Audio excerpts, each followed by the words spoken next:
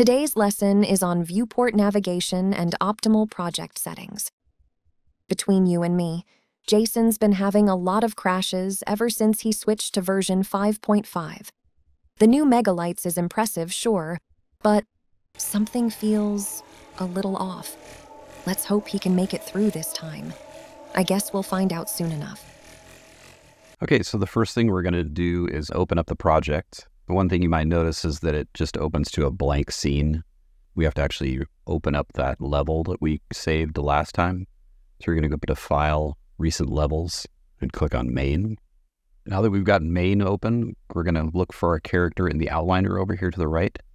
Just select it to highlight it and hit F to frame on that character. And again, we want to go back to where we hold down the Alt key, hold down the left mouse button, and drag to rotate around the character. If you don't rotate around the character, just make sure to frame on it again and do that again. Hold down Alt and hold down the left mouse button and then drag. Let me just show you really quickly how you can change the default level that opens when the project opens, because as you noticed before, when you open the project, it opened a blank level. So if you go up here to Edit, Project Settings, and then in the search box, type in here Start, and then under Default Maps, Editor Startup Map, see Open World is selected currently, but if you change this to Main, one we saved, then once that's selected, it'll open that level. Next, we're looking for ray tracing. So in the box, type in RAYTR, and we want to make sure to check this box for use hardware ray tracing when available. You probably already have this box checked for support hardware ray tracing, but if you don't, go ahead and check this box here. Next thing we're going to look for is auto exposure. So let's clear out this. Type in AUTOEX. We're going to turn off auto exposure. So under auto exposure, just uncheck the box. Next thing, we can just close out of these project settings. We're going to change our directional light angle. And so go ahead and select directional light up in the upper right outliner, and then go to the details tab down here below. Let's just reset the rotation just to make it easier. It's going to get really bright, of course. Leave this as 0, the first column.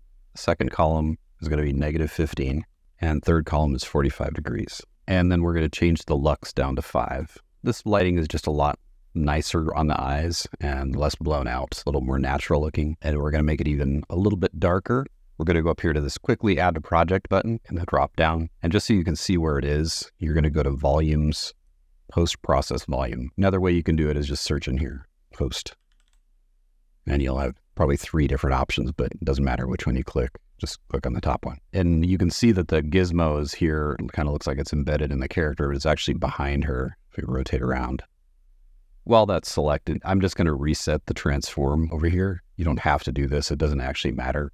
And it still should be selected up here in the outliner. Then we're going to change a couple settings with the post-process volume. The first thing is infinite extent unbound. So we're going to put UNB just for short. Check the box. And all that means is that everything inside and outside that post-process volume box will be affected by our changes. I'm just going to rotate back around the character here. Make sure post-process volume is selected. We're going to type in here exposure, and the metering mode should be checked. The next thing is exposure compensation. And then under here, under min EV100, we're going to check that box and change this number to 1. And max EV100, we're going to change the max to 1 as well.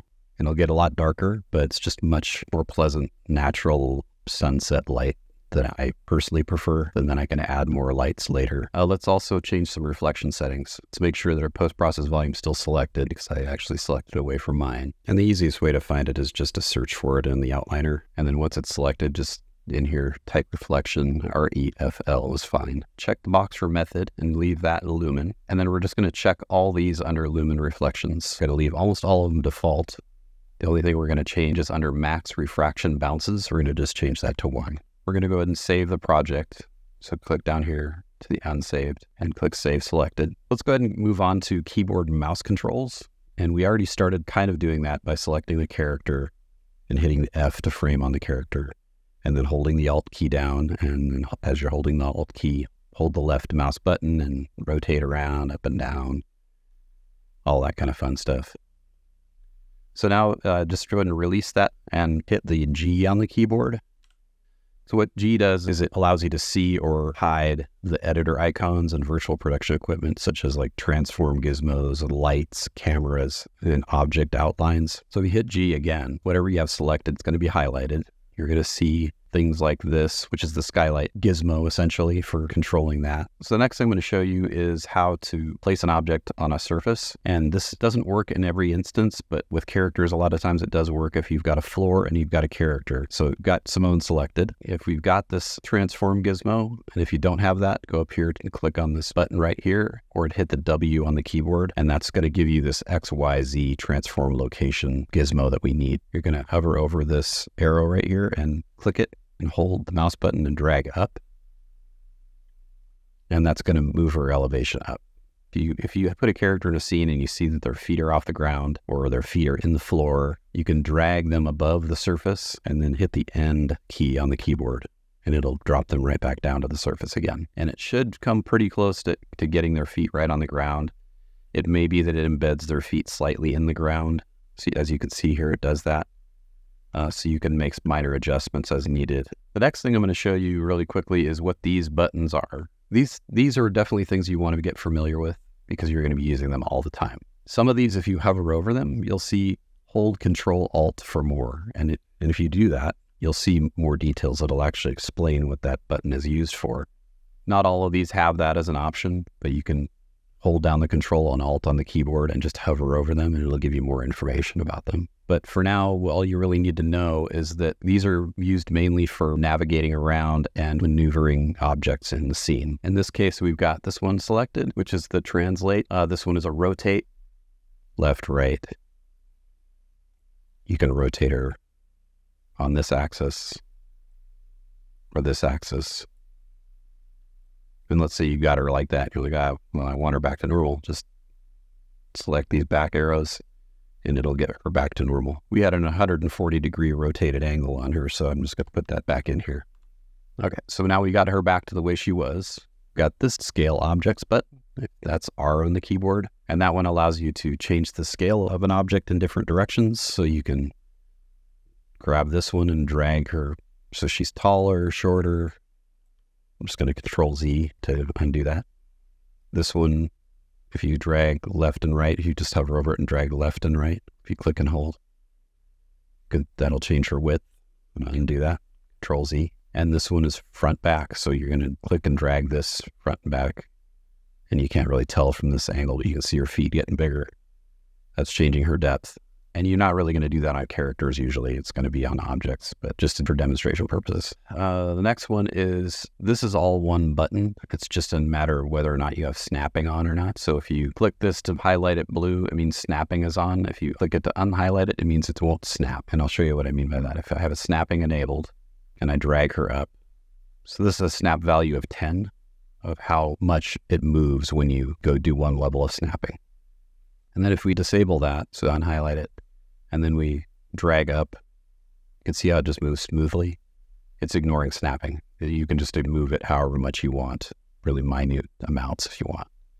And I'm just hitting end on the keyboard to bring her back down. Let's turn snapping back on. Typically, I always leave snapping on. It's just more convenient most of the time, but there's times when you need to make fine adjustments and it's better to have it off. So this is for movement in the world. If you're moving the object around, up, down, left, right, back, forward, then this is where you change your snapping quantities. You could change this number to one of these other ones, one of the other presets, and it'll change how much it moves. So let's try 100.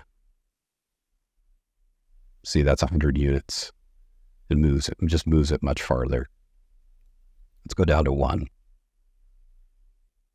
You almost can't even tell when it's on 1. But if you put it on 5, then you'll see it just moves a little bit and then snaps. Snap, snap, snap.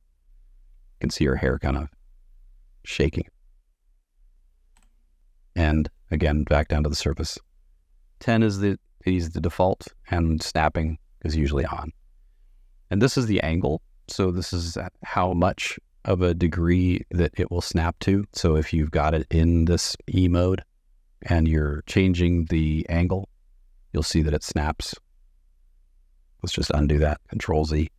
So now we've got it in the angle mode, which is E on the keyboard, or click this button. And when it's in that mode, this is how much it will snap in that mode. So if you click this snapping off, you'll see that it's smooth. If snapping's on, it will move 10 degrees.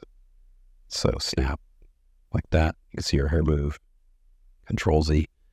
So then if we change this to, let's just say 45 degrees, she's going to snap to 45. Control Z. And I'm just going to change this back to 10 because that's a good number. And this is for scaling. So the scaling amount and how much it's going to snap. So if you go to scaling, just hover over here to see the letter on the keyboard you need to do. R, hit R on the keyboard for scaling. So if I do that, it's going to be 0.25 at a time. Control Z. If we're going to go up to like 10, she's going to stretch way out the first snap. If I frame on her, look at how stretched out she is. Control Z, F, frame back in. The last button you're going to be using a lot of is this camera speed button. So you click that to select it, and then you can adjust this slider or type in a number here. 1 is the default, and this is how much you move around when you're actually moving in the viewport. So if you want to just click and hold the left mouse button just to test it out, to see what I mean. If you click and hold the left mouse button and drag forward and backward or left and right, forward and backward is going to be a better way to demonstrate this particular thing. So just drag forward and backward, and now just release it. And now if you click this and change the speed, change it to like, let's do 8. Now if we do forward and backward, you can see how much farther of a distance you can go with the same amount of mouse movement while you click and drag with the left mouse button. Let's get this back down to 1. So that's how you adjust the camera speed in general, but then there's also this multiplier down here. Let's say you have it on 8, and then you put in 2, it's going to multiply it times 2, so it'll be 16. Then you're going to move by scale of 16. And it just keeps multiplying. So if you max this out, let's get this back to 1 and see what max is. Max is 32, but if you do 2, it changes it to 64. So it's just a way to make this number go even higher than if you need to really move around fast. If you're in a huge area and you just have to move really fast, you can, crank this up all the way and then multiply this to whatever you want. Let's say 20. Look at that, 64. That's going to move way too fast. And this is an example of what I'm talking about when you end up in space. You're like, oh my God, what do I don't even know what to do. Just type the character's name in here, up here, or something that's in the center of the world. Type it in the outliner search, select it, hit F on the keyboard to frame back into that character. And then make sure to clear this outliner box out so you don't think that all your stuff's been deleted or something. So now you've moved back into your character, and just also make sure to try to change this stuff back so that it's back to the default, which is just 1 for the scaler. And then you could change this back down to 1 or something, 1 or 2 or 3 or whatever you're comfortable with. I usually, when I first started out, kept this at like 0.33 and kept the scaler at 1. That's a good speed for just moving around kind of slow until you get used to moving around in here. You really don't want to move around too fast at first because it's easy to get lost or get to be in the wrong place or move something way farther than you wanted to move it. All right, let's learn some more controls. Go ahead and select your character again and hit F just to make sure it's framed. Just rotate around just for good practice on that. Make sure you've got a mouse that's got a center wheel. If you just rotate the wheel, you'll see that it zooms in and out. Just whatever camera angle you happen to be at that moment is what it's going to zoom in and out on. So if you're zoomed in, and as long as you've got your character selected, just hit F on the keyboard and it'll frame back into that character. Or you can just select it over here again. So if you're like, oh man, I just zoomed way in, just do the same thing. Select it over here, F. It'll bring you back. Now, if you press down on the wheel and then you move up and down, it actually moves up and down in the world. And if you do left and right, left and right. So this is the way I prefer to move to pan. So if you go pan up, down, left, right by holding the center mouse button, the wheel mouse, just holding it in and moving the mouse around. And then if you, let's say you centered on your character, F, and you want to zoom in, you're going to hold down the Alt key. And as you're holding down the Alt key, hold down the right mouse button and then drag backwards on the mouse. It's going to go right into their crotch, but you'll start off there and then just do the same instructions that I gave you earlier. release the keyboard and mouse, and then click on the center button. And as you're holding that, push up so it zooms, so it pans up. And you can also just go ahead and hit F. Let's do that again. So hold down the Alt, hold down the right mouse button, and drag backwards on the mouse.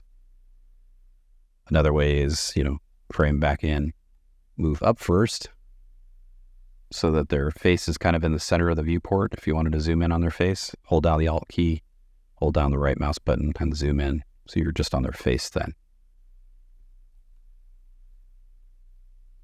All right, let's reframe again. And then now we're going to do a left click and a drag. And all this really does is rotate the camera. So as opposed to a pan, which is the center mouse button, which is just up and down, left and right, sliding, a strafing, essentially. Let's frame again.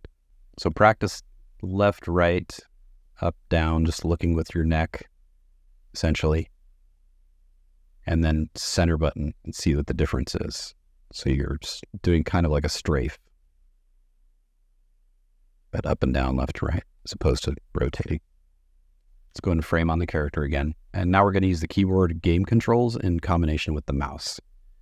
And this is the way that's easiest, in my opinion, to move around. So you're going to press and hold the right mouse button. And as you're holding it, just keep it held.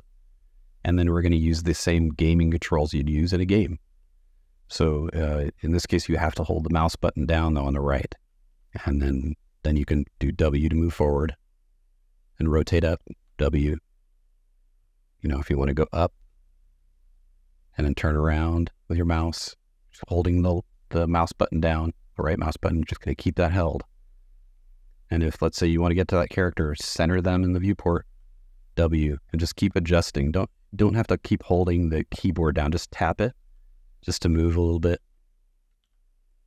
And if for some reason you're moving around way too fast, just make sure to go up here to this camera speed and change it. Drop it down. Drop it down as low as you want. 0.33 is a pretty good number, I think, when you're first starting out. Unless you're an experienced gamer and you already know how to move around a world really well, you can probably do whatever speed you want, whatever you're comfortable with. But I would start at 0.33 just to get the practice. And so right mouse button, so that's just W. And, moving the mouse up and down, and W. And then there's all the other ones, so W, A, S, D, and E and Q as well.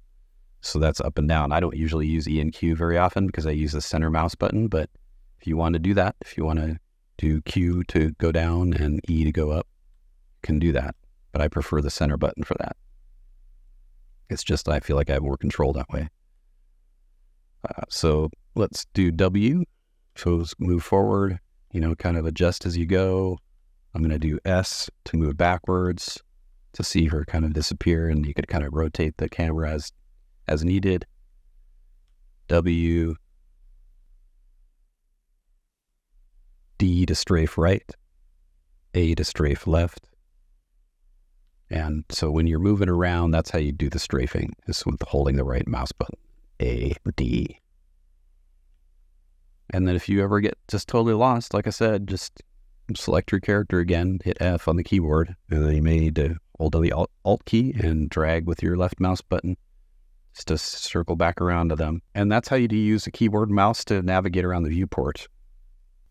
And just make sure to remember that you can always get back to where you were if you just select it in the outliner and hit F to bring you back to wherever you want to be. Wherever you want to be. Wherever you want to be. Be.